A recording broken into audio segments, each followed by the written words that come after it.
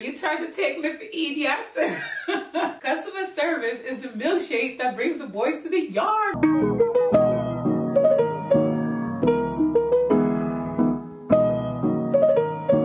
Hey you guys, it's your girl Djena and welcome back to another video or another moment in time where we get to discuss customer service related topics so that we can improve our customer service, our professionalism, and obtain or encourage better habits in the workplace. I think customer service applies in everything you do. It even applies to your friendships and relationships. It's just that better side of you that comes through for that other person. My pants make a lot of noise because they're plastic.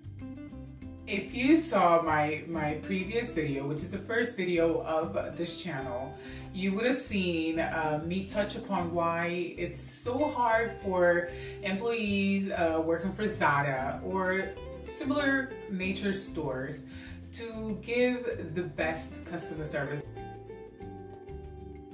I was able to maintain my friendliness, my professionalism, and give the best customer service that I knew how to at the time, regardless of challenges, whether that be challenges with customers, challenges with colleagues, challenges with the workload. So I wanted to make a whole new video for you guys, just touching on that. I'm going to drop some of my customer service principles, which are also what helped me during my time at Zada. Forgive, I have a lot of these flies in my house, so if you see them flying around, I've come to just neglect them. They're customers that don't know when to leave. They're not paying any customer tax for being here. They're just rude. If you are new in the work field or you're rusty, because we have been in quarantine for God knows how long now, and you're finding it challenging to get back into that space where you have to deal with customers face to face and have that human connection, then I hope my channel and these videos will help you with that. So I'll start off with this. First and foremost, please remember when you are at work, you must be professional. Professionalism above everything, above your pettiness, above your emotions, above the argument you had with your significant other at home, above the argument that you had with your colleague in the stock room or in the back somewhere. Professionalism over the interaction you had with a ridiculous customer 5 minutes ago. That's 5 minutes ago. Whenever you come across a new customer, it's a whole new, ball field. They do not deserve to get the worst of you. They deserve to get the best of you, because that's what's going to make them spend money. And we know that companies need customers because that's where this comes from. And without this, the company will, okay? And so customer service is the milkshake that brings the boys to the yard when it comes to a successful business. So professionalism at all times. And if all else fails, remember that you need a job because you got bills to pay. You probably have children to feed, and if you don't, you have something to pay for. You got makeup you want to buy, clothes you want to buy, you got a vacation you want to go on, you got a car you want to get, trying to save up for a mortgage, whatever the case may be, you're at that job because you need that job. For that very lucky few that work because they want to and not because they need to, just be nice. My second point would be product knowledge. Now, product knowledge is so important for so many reasons. Using Zada as an example, someone will always come in and say, I saw this on someone and I want it. You need to have some type of product knowledge. You need to know, is that item in the area that I'm working in? Is that item from Zada Basics? If it's from Basics, then I can try to find it in my area. But if it's from Zada Woman, then I cannot. You need to be able to differentiate between the pieces and the cutout of the pieces, the pricing of the pieces, to then see in what area of the store the product would be in. Anywhere you work, you need to have product knowledge. Because first of all, if you do not know what you're talking about, someone will take you for idiot.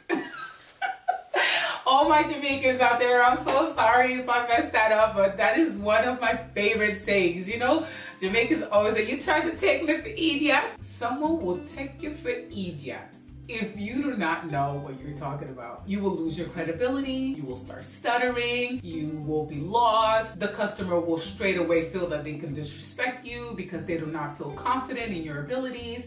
And so it is so important to know your stuff. In order for you to have product knowledge, you need to be devoted to what you're doing. I mean, obviously you don't have to eat, sleep, and breathe what you're doing, but have an idea of what it is that you do at your job and what you deal with. If you work in a restaurant, have an idea of the kind of menu that you have and the products that you have in your menu. If someone is going to your job who has allergy to nuts, and be careful with the kind of brownie you want to sell them, because if that brownie has nuts in there, walnuts or whatever, you know, you might cause a deadly allergic reaction, you know? So you need to have product knowledge. My third is emotional intelligence. I think emotional intelligence is so much easier said than done because we're not always emotionally intelligent. I think in certain situations, I'm completely oblivious to everything around me. But working in retail or working in hospitality, I have learned to read a customer before they even get to me. Because you know, you can see what someone's doing around you. And then I'm going to use that as an example. You're standing folding clothes on a table and you see someone rummaging through jeans. You can automatically assume that they're looking for a pair of jeans. So before they go and mess up all the jeans you just spent 20 minutes folding on that table, approach them and ask them, I have a feeling that you were looking for a pair of jeans. Can I help you? Is it these jeans that you're looking for? What size are you after? Let me get it for you. First of all, it shows that you care. The customer feels valued because you took your time to go help them. Little do they know is that you don't want them to mess up what you just finished working hard on, okay? But they feel that you are so interested in what's going on with them that you are willing to stop what you're doing to go find their pair of jeans. No, boo-boo, I just don't want you to mess up my work. But you know, there you have an idea, okay, so that's what that customer might need. Let me anticipate their needs before they even open their mouth. It just shows that next level of service and it does wonders. I appreciate good customer service, and so I give good customer service because I know I would like that in return. The next point, communication. Please be clear, be straightforward, manage expectations. You know, do not leave a customer in the dark, basically. It's okay to not know where something is or what something is.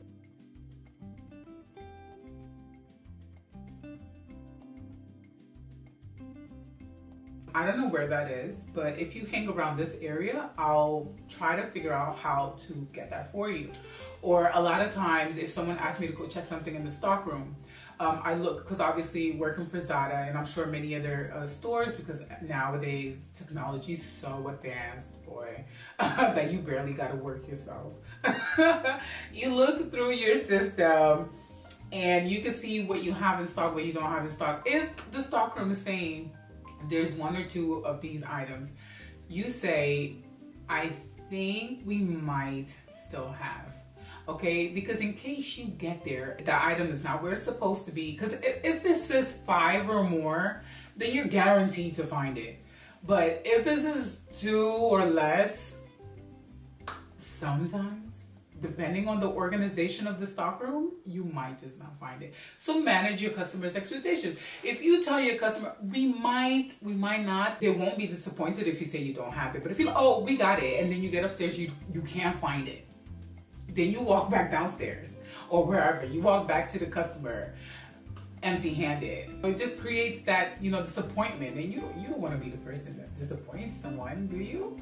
No one likes to disappoint her. So manage expectations beforehand. And communication is so important, especially when you're being challenged. If you have a difficult customer, apply what I always do. You know, kill them with kindness. Yo, I swear that I should tattoo that on my body. If you worked with me before, and I worked in a couple of countries, so maybe you did work with me before, you will know that I am the nicest person ever.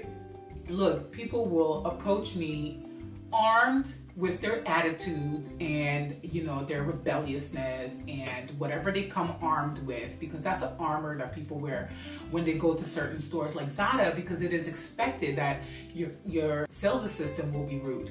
And when they get to me, they start off, you know, very, you know, stand standoffish and attitudey and then when they speak to me, my kindness just breaks through that armor, and then it shows who they really are. If someone is being particularly rude, you do not have to lower yourself to their level to speak to them. So in communication, know how to talk to people, because at the end of the day, you're just going to interact with that person for a couple of minutes. What's the point of it in working up so much energy to be rude? Unless you like being rude on a regular day basis, then do you, boo. But I mean, for me, it takes a lot. I do not like anything messing with my energy, with my chakras. So I like to be in a good mood because it makes me just flow during the day. Within communication, and I guess this ties into emotional intelligence, please know how to be patient. I understand you have a workload on top of you. You have a limited time frame to do your work, but you have to be patient with your customer. And you will get a lot of indecisive customers. You will get a lot of customers that don't know how to expedite the situation without losing that professional touch to your service. If you see that the customer is trying to figure out what they're doing, just say, hey, I'll be just at this table right here. I'm just folding a couple of things, but whenever you're ready, just call me over. My name is DJ. Whenever you're ready, I'll be ready to help you. You're still doing your work. You're still folding your things.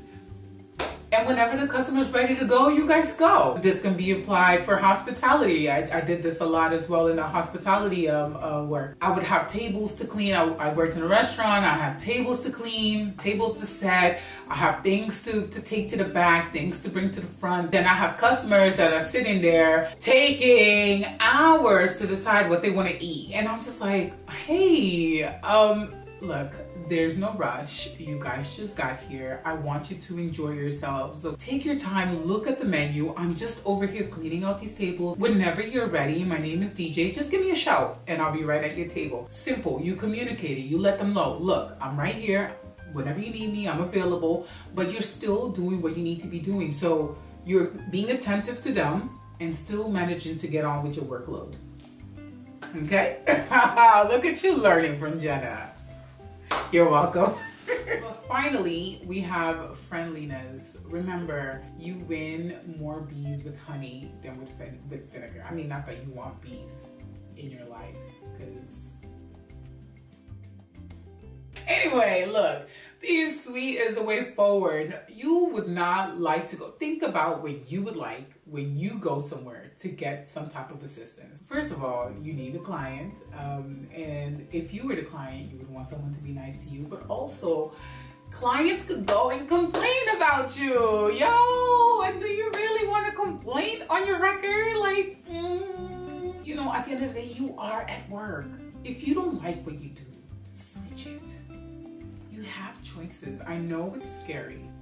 I know it's scary to say, you know, well, I don't like this, let me get up and go to another job. Because what if you don't find another job straight away and you got bills to pay? But if you are so unhappy in your workplace that you can't even manage to smile at a customer, baby, it is time to get up and get on, okay? I'm laughing, but it's really serious. I have experienced horrible customer service in a couple of stores. I think only one time that I can think of, I actually had to complain. Like, the service was so bad, I actually had to complain. But what I also do often is compliment sales associates, sales assistants, whatever you call yourselves, at stores, because I know what it is like to be the employee.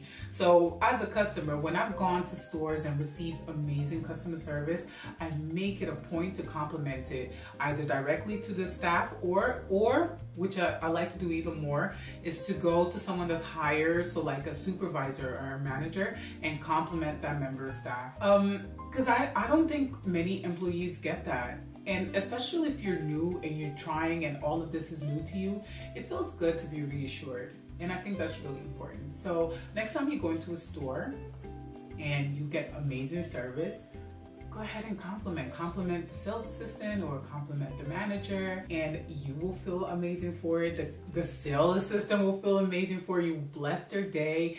And it's just beautiful energy that's just being spread around the world, and I think the world needs it more now than ever. So you guys, those are my 5 tips on how to provide, or how I gave a great customer service working at a very challenging Zada in Rotterdam, Holland. I hope you take something from that. If you want to add anything, please feel free to do so in the comment section down below. Thank you so much. My name is Djena. Do not forget to subscribe to my channel and like this video. It helps with the engagement and it helps with the growth of this channel with our community.